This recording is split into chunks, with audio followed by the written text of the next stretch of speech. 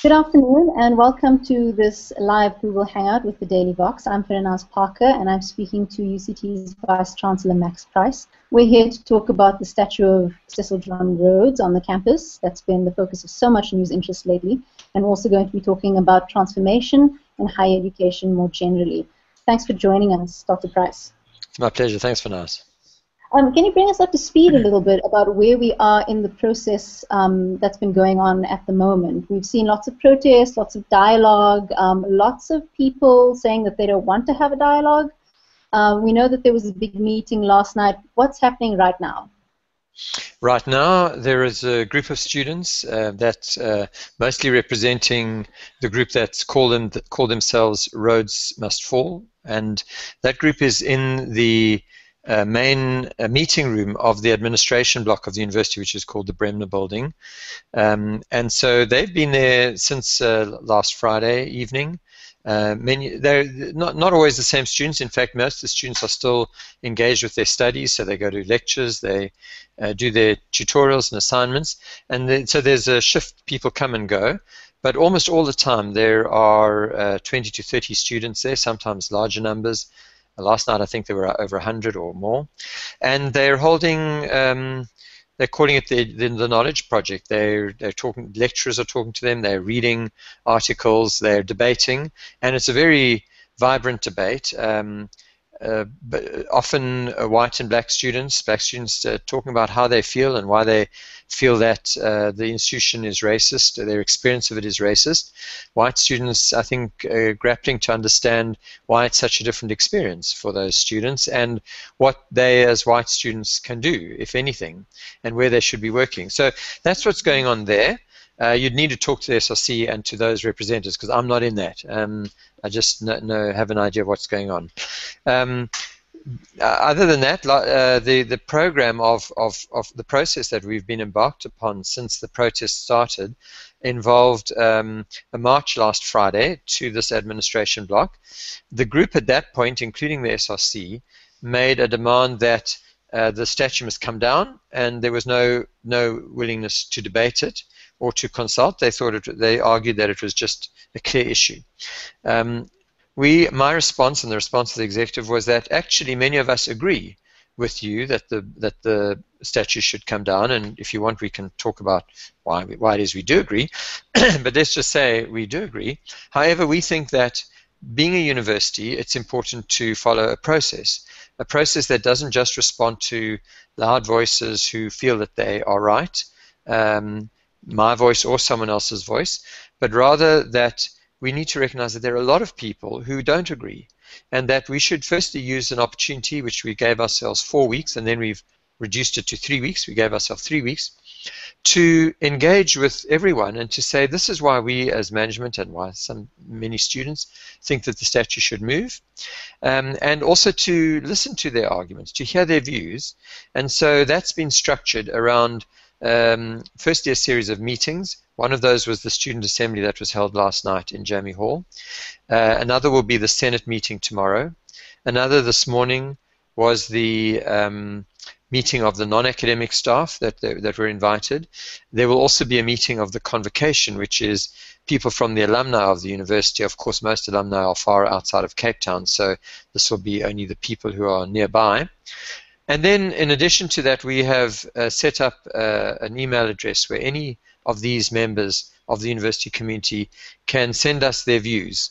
And what we're going to do is, let me emphasize, this is not a vote. It's not a referendum, because we know that the referendum would reflect the history of the place. It would reflect the fact that most of the alumni, many of the staff, perhaps most of the staff, might reflect views from the past where they were quite satisfied to have the statue there and may even want to hold on to it. And that being off campus, they may not appreciate how the students on campus are feeling and how the mood has changed. And they won't have been around to hear the arguments that are presented. So the purpose of this extended consultation is partly an educative one to say this is why the executive is proposing this, and partly to hear the good arguments. And this will all culminate on the 8th of April, where we've called a special meeting of the council of the university. And the council is the only body that can make a decision about the statute. At the council meeting, we will be presenting a summary of these arguments that we've heard, and again putting forward our own view. So that's where we're at the moment. So it's still ongoing, because I feel like the news reports this morning seem to imply that actually this had been decided and now it was just a question of whether the Arts and Culture Department was going to give it the go-ahead. That was sort of the impression that we've been getting. You're saying that actually there's a much broader debate that still needs to be had and it's still ongoing. Yeah, I'm sorry, I don't think I've seen those news reports, but it should be made clear that only the council will be able to decide, and that will be on the 8th of April. I suppose what the news media might be picking up is that there are relatively few voices that are arguing against the removal of the statue, and given that, one might anticipate how it will go, but it is going to be a council decision, and that council hasn't met yet. What are some of the options for what to do with the statue should it be decided that it must come down? I mean, they're not exactly just going to blow it up, as people on Twitter have been talking about. What are some of the things that might happen to it? There is I'll sort of try to reflect a spectrum of views. Of course, there's one view which says not that we should leave it where it is, but turn it around and have it face not the continent but the university itself. And the argument in that group is a group that says what Cecil John Rhodes wanted was a university that would be for white people primarily, that would reflect a colonial enterprise, a colonial project that he had driven. And look what he got. Look what his land and his money has achieved. It's achieved a university which is predominantly black, which is filled with students from all over the country and the continent, which is transforming, not yet transformed, but transforming, which represents such different values that one might say it's the victory over what he wanted. So that's one view. Another is that at the other extreme is that it should be auctioned off, and that money should be raised and the money should be put into the university, maybe into student financial aid. Excuse me. Then there's a view that it should be removed from the campus, possibly put in a museum or anywhere else, but just off campus, so that students do not have to confront the statue. Students who find it hateful and makes them angry would not ever have to confront the statue. Another view is that it should be moved on the campus, but perhaps put into a museum on the campus where it's sort of hidden, and you'd have to go and find it if you wanted to find it, but it would be on the campus. And then I think probably it's hard to know where the predominant feeling is, but I think the other view, and my feeling is that there's a lot of support for this, is that it should be on the campus, but that it should, and definitely not where it is, not in a pride of place, not in a place that's prominent, but in a place which can be constructed as a sort of educative space, a space of memory, a space where other statues, other narratives can speak back to the statue, and it would not be. It's important to say it would not be to balance it with statues of other heroes, say Mandela or Walter Sisulu or others, because that would imply that they were somehow equals and that they were both or all men of virtue or people of virtue, and that this is one that reflects one history and this one reflects another history. That's definitely not what we would want to do. I don't think anyone would support that, because they're not equals. Rather, the speaking back to the statue might be in the form of, let's say, something that commemorates the land legislation that removed indigenous or people from the land, local people from the land, and made them landless through legislation when Rhodes was Prime Minister. Or it might be through a sculpture or something that represents the taxation system that was implemented, which resulted in people being forced down the mines at very low wages, or the deaths on the mines from the conditions of mining.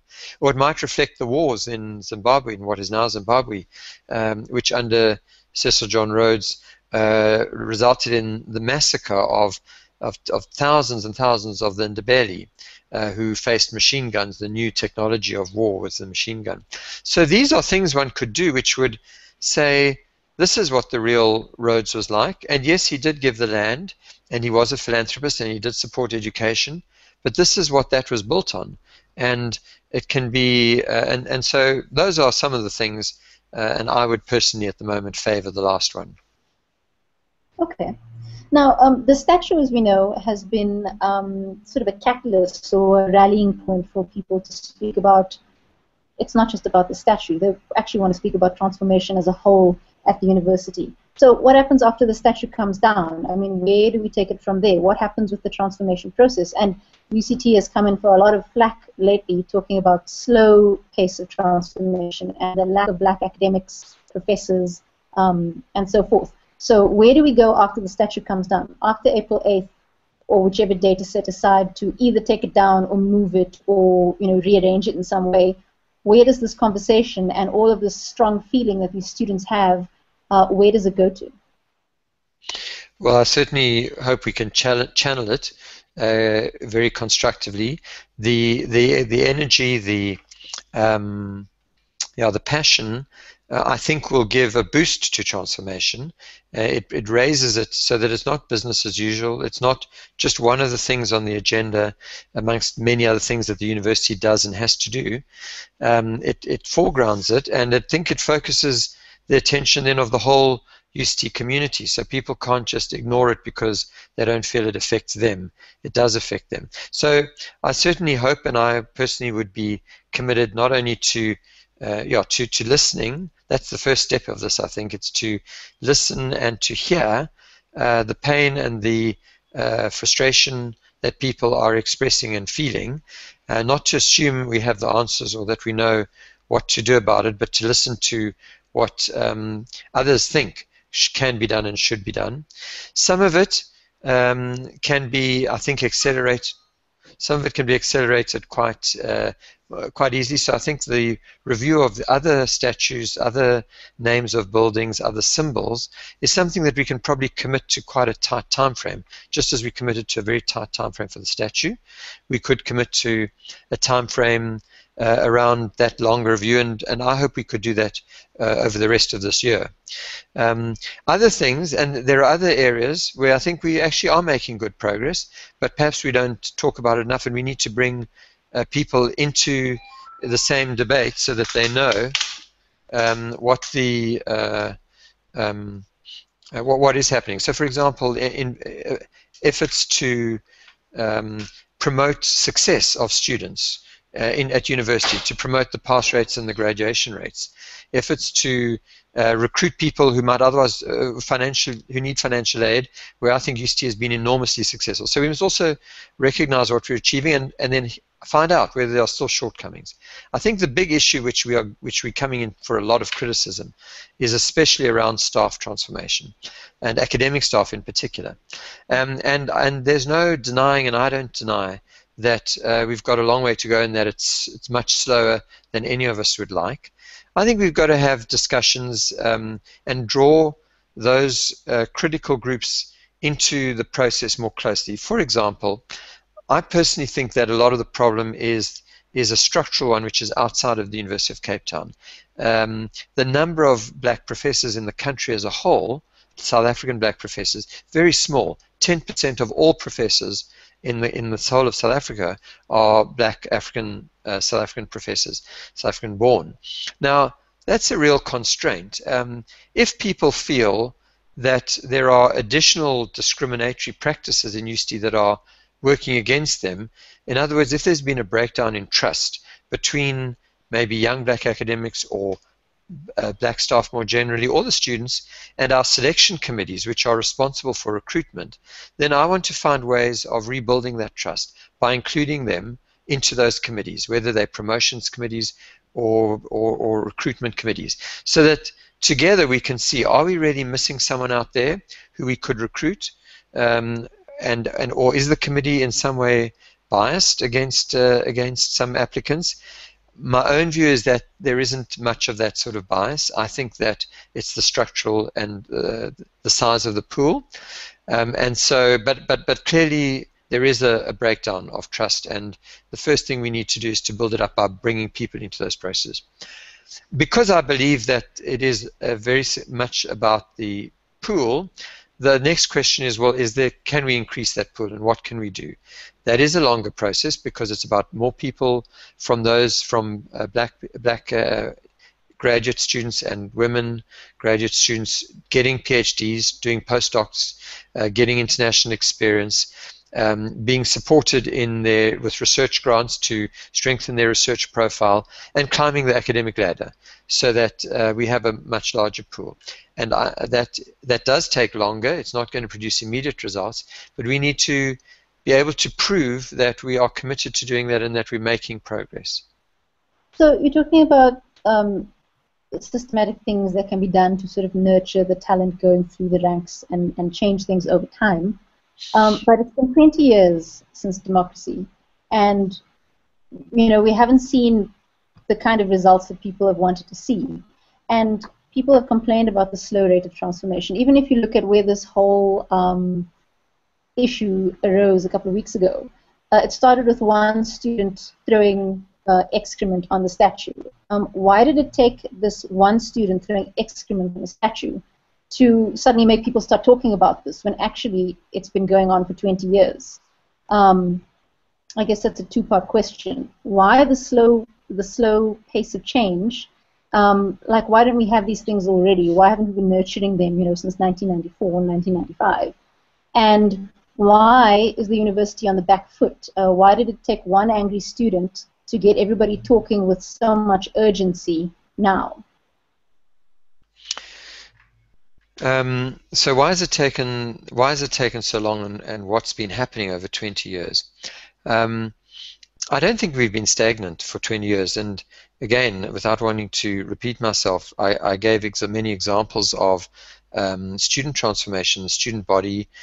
Some faculties have undertaken some significant curriculum transformation. The focus of research is very much on the issues that are challenges for South Africa and are addressing the issues of poverty and inequality.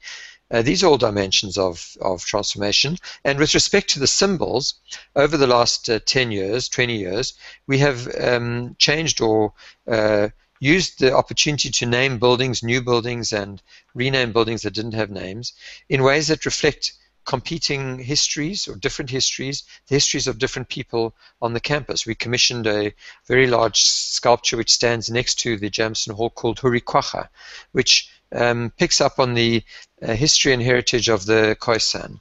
We have named buildings after struggle heroes like Dalla Omar, First Minister of Justice, Biko, Sissy Gool, A.C. Jordan, Neville Alexander, and many more. And so this didn't just start with the student. There has been a process. And we had sketched out in October last year, we had planned for the symbols and renaming a program for this year. So I think but a single protest has the power sometimes, if it's an idea whose time has come, if there are a lot of people, if it's a sort of tinderbox, a lot of people feeling that way, feeling that it's going too slow, a single spark can light a flame, a fire, which in some ways, like the Arab Springs and other almost revolutionary activities, you have a build-up of frustration over a long period of time, and then a spark sets it off. It doesn't mean that nothing was happening before, or that those feelings weren't there before. I'm sorry, the other part of the question? Sorry, I was going to say, you mentioned the Arab Spring just now, but it's kind of a bad example because they had so much action and then actually nothing really changed for them. So it's actually not very encouraging to think of it that way. I think that's a good point. In other words, things did change in the sense that governments fell. Dictators fell, but they were replaced by other dictators, or by the lack of a state. The states failed because there wasn't something to replace it. And I think that there is a lesson there. I think that we should be careful that in our revolutionary fervor to change things rapidly and dramatically, you may destroy the systems, especially within a university, that we think are the core values of a university, which is space to debate, protection of people's right to hear other views. And it's really why I've been hanging on, and the university leadership has been hanging on to this view that although we agree with the demand of the students that the statue should fall, if we simply succumb to that without respecting these core values of the university, we would have no defense against a new demand from a new group which might be equally vocal, feel equally justified, but in this case might not be so justified, to simply follow what they demanded. So I think it's important not to destroy the systems of governance and not to destroy the space for managing this in a way that takes account of the urgency, but also respects the systems of change management and change. One of our young reporters, sorry, I'm sorry. No, I didn't get your question. One of our young reporters has been following this issue in Cape Town. She said that at various points in the student rallies, you've had to wait for permission to speak from the students, and there have been times when they've actually just not given you the opportunity to speak. And this happened at the Bremner sit-in that was going on Wednesday. How do you understand this move from students not to let you speak? How do you interpret that?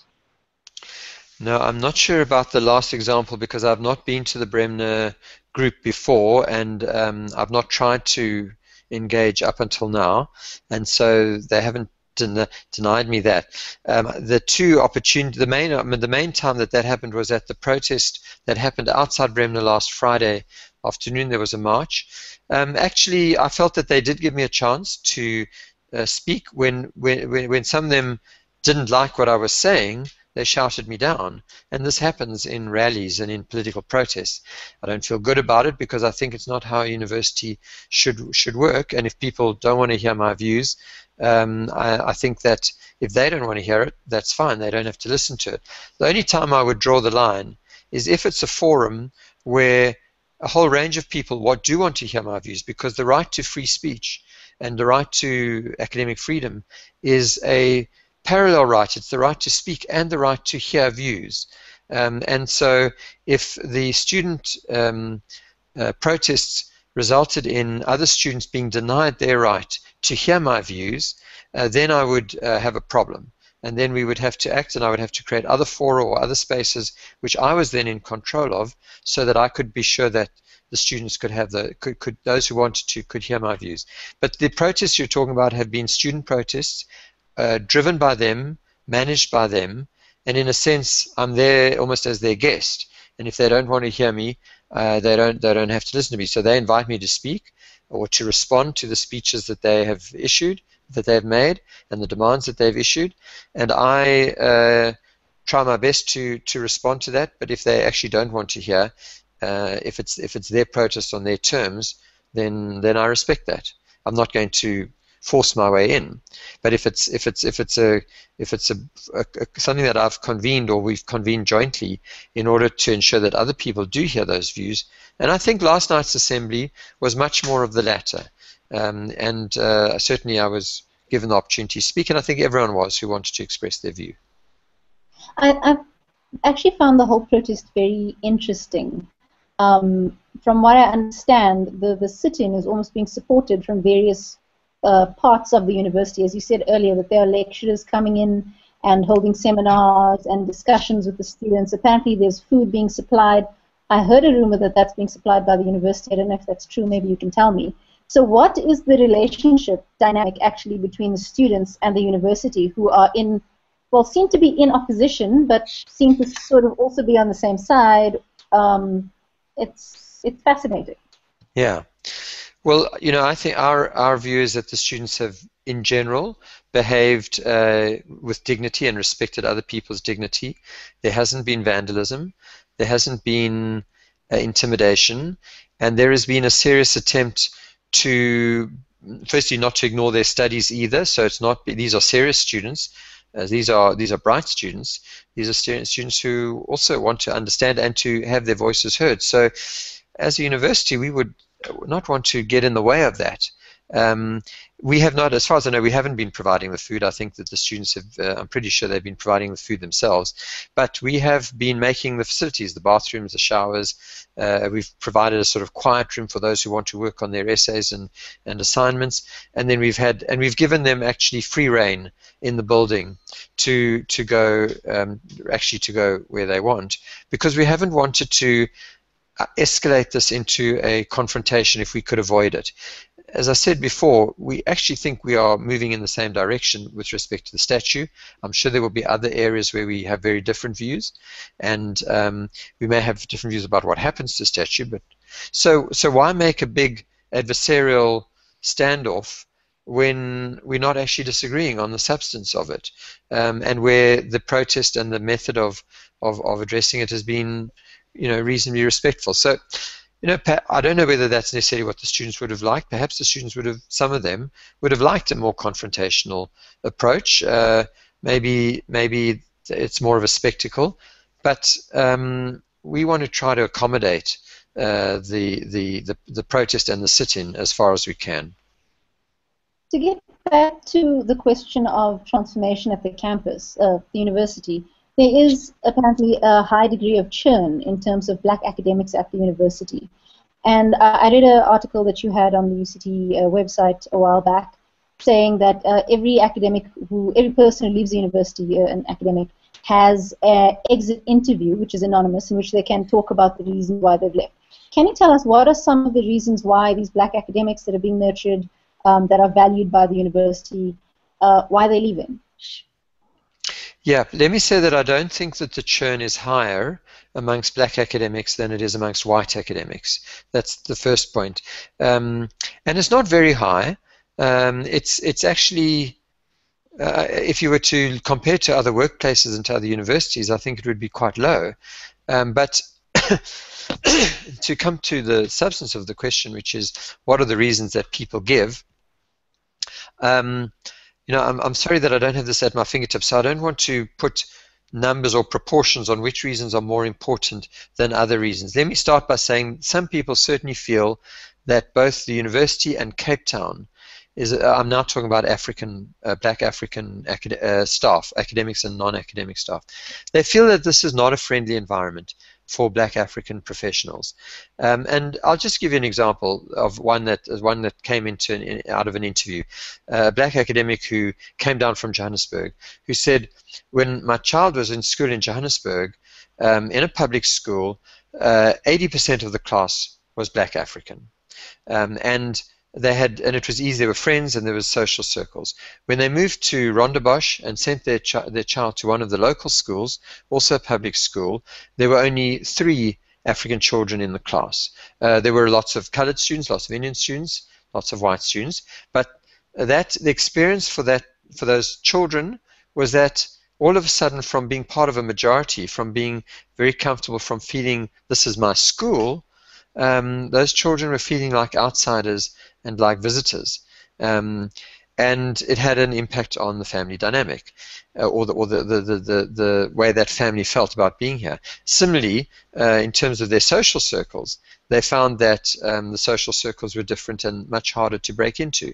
Now that's a general issue, but it reflects also, I think, in the university. If you come into university where you have work colleagues that come from, like the same music, go to the same clubs perhaps and movies, and have the same history and the same background, and you automatically connect with them, compared to going to another work environment where there are very few, or they may not be in your department.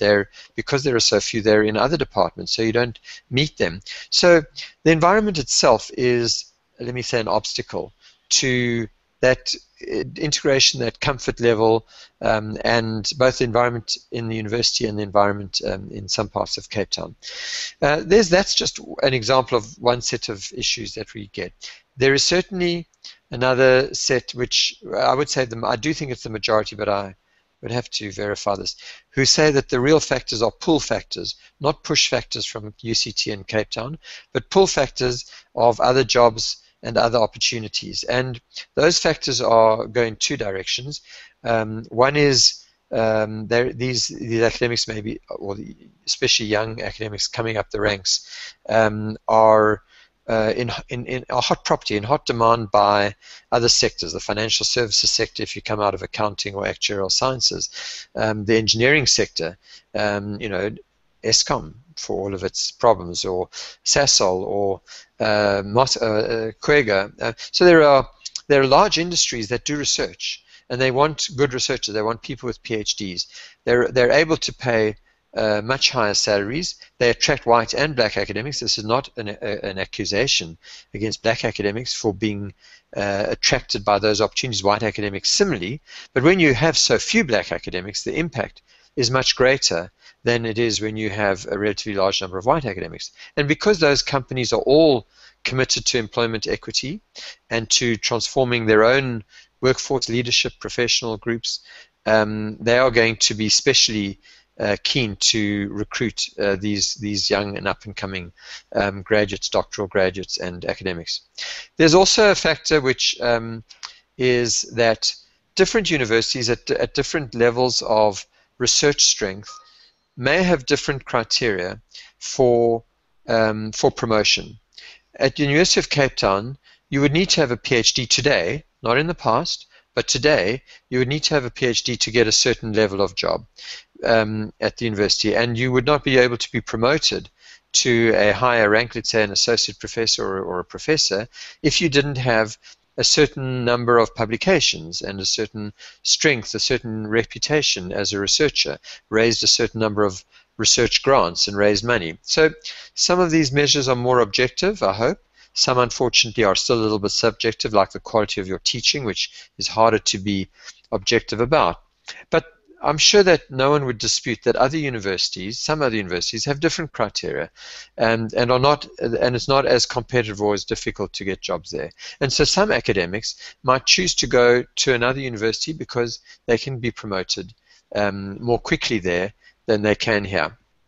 I don't want, but the ones who are here are undoubtedly, they've met every standard. You know, no one gets promoted if they don't meet the standard. And so I can say with confidence that the black academics, professors, associate professors, senior researchers are absolutely as competent, maybe more competent, because they've overcome incredible odds in their personal histories, maybe therefore more competent than maybe white professors or people who were appointed years ago under different criteria. The standards have raised. They haven't been raised because there are now black academics. They've raised because it's become much more competitive. The world has changed.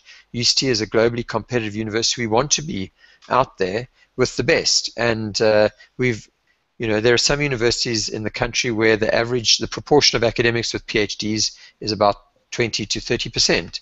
At UCT, the proportion is above 70%. So clearly the criteria are going to be different, and people will make choices about the pull factors that lead. These are challenges, and again, I don't think we must despair. I think we must tackle them, amongst other things, by making the job more attractive, by supplementing it with a more nurturing environment, by showing people that there are opportunities through the research funds, through conference attendance, through perhaps having smaller classes that therefore gives them more time for research. We've got to find ways of making this more attractive. And I think we've tried lots of things, not been successful yet, but not because we haven't been trying at all. We've just got to do new things. Two more questions. The one is, there was a report from the event last night when one of the university's lecturers, a sociology lecturer, Darlene Miller, mentioned that she had graduated at the top of her class at Wits, had worked at 3 international institutions, studied on a scholarship at Johns Hopkins University, but she says she's employed on a temporary basis, earning 9,000 Rand a month. So there is an academic who seems to be quite accomplished. Is this person being nurtured to one day, I don't know if she has a PhD, but is someone who is obviously very academically excellent, but why is she only a senior lecturer, a sociology lecturer? Why is she on a temporary post? Is she being given the sort of opportunities that you're talking about so that one day we may see her with the PhD being head of department, someone very senior? I have to say, unfortunately, that I did not know about her case before last night. I've never met her before, actually. I don't know how long she's been at the university. So I don't know the circumstances either of why she's on a temporary post or the quality of her CV. And as a result of last night's lecture, I've made inquiries, and I'm going to get a report just so that I can answer your question better. So, but if the story is as it is at face value, which is that here is a very talented and accomplished academic who wants to make a career at UCT, Then I would certainly want to be sure that she is offered every opportunity, that she has offered mentoring opportunities if she wants to take advantage of that. We have a program called the Emerging Researchers Program, which is aimed at assisting people to write research grants, to be part of writing groups, so they go away for weekends to just write on their research, who also get support in developing teaching skills and pedagogy skills, and really just looking out for them and trying to ensure that there aren't unnecessary obstacles thrown in the way. So I would hope that we can and do better to nurture such academics.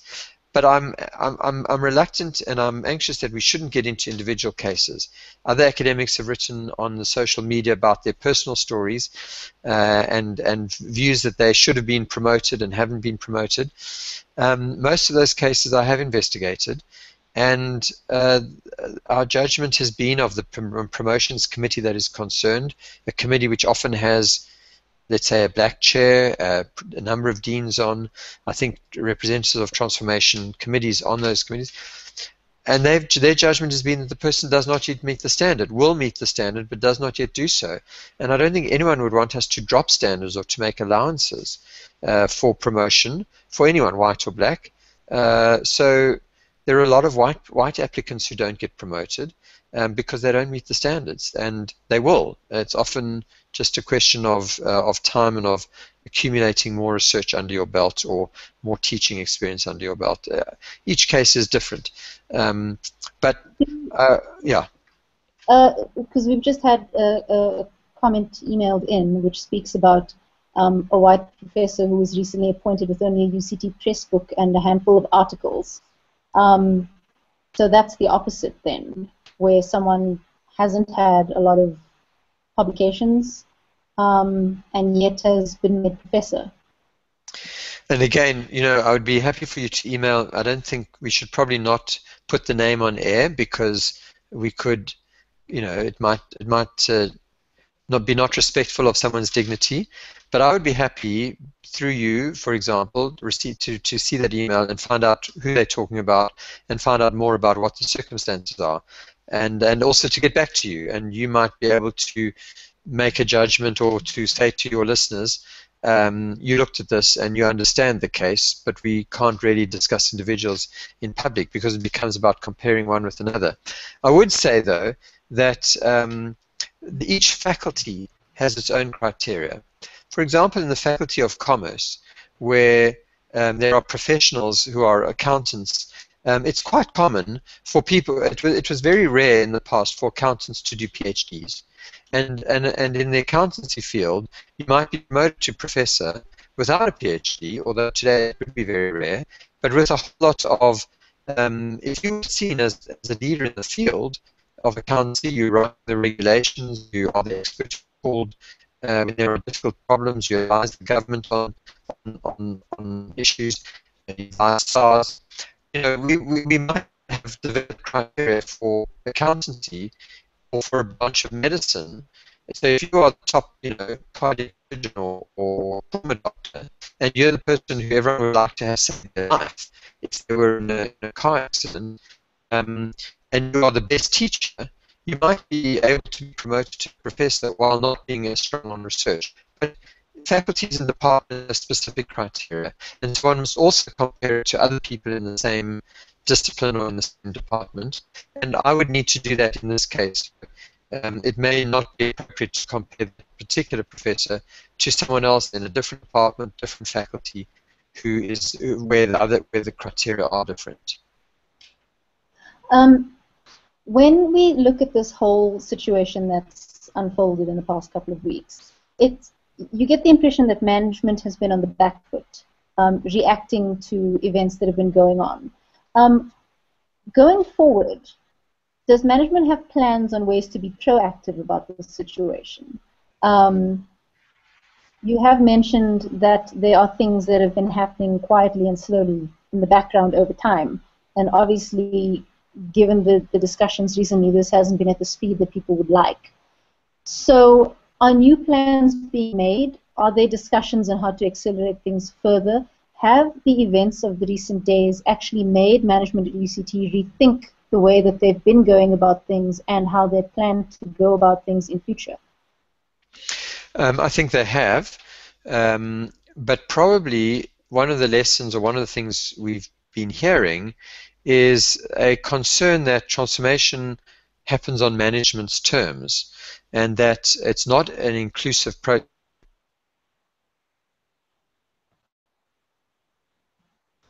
Have I lost? Are you back? Yeah, I lost. Looked like I lost you. Can you hear me? Yes, I can hear you. And so I think that the starting point is to bring together in some sort of forum again the people who are feeling passionate about transformation and hear what they think should be done urgently and what they think, short-term, medium-term, and longer-term interventions.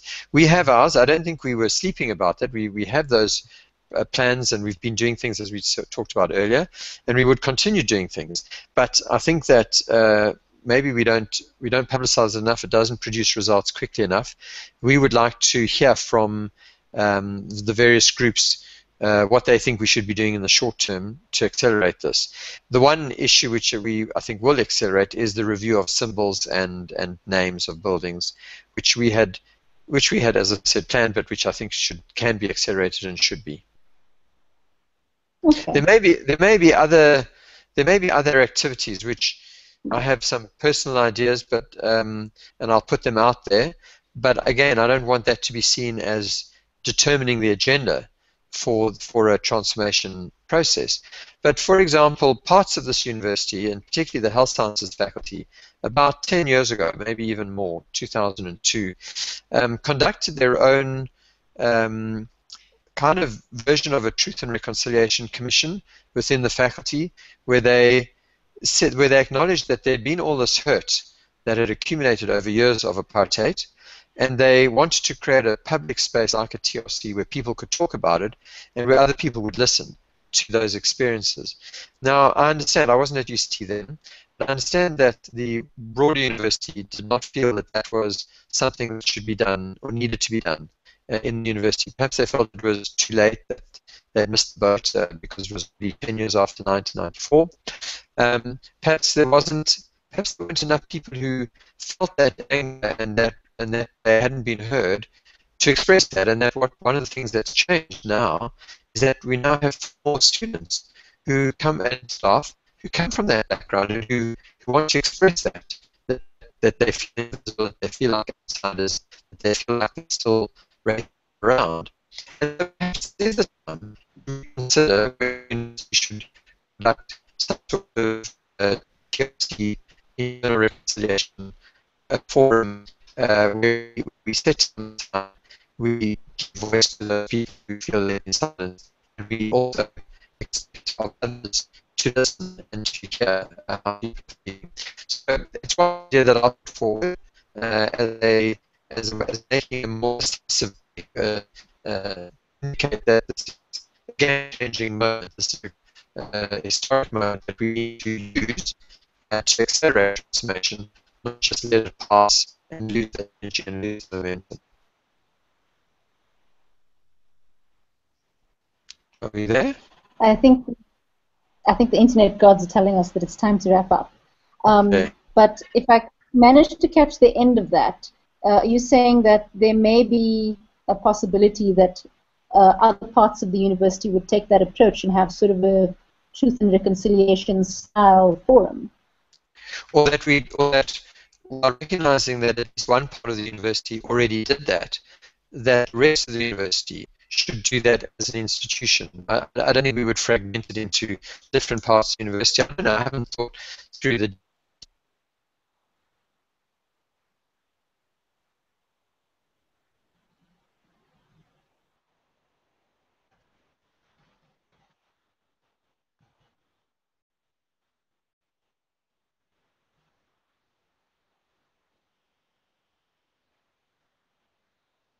Okay. I think that is all that the internet gods will allow us for today. Dr. Max Price, thank you so much for giving us your time and for speaking with us today. I know that you're really busy and you've given us quite a lot of your time. I'm sure that a lot of people have lots of things to say about this. If you would like to comment on this, please email us, WhatsApp us, talk to us on Facebook or Twitter. And Daily Vox will continue to cover the situation as it moves forward. Once again, thank you very much, Dr. Price. Thank you. And Thanks, Bob. time for another hangout with the Daily Vox. Thank you.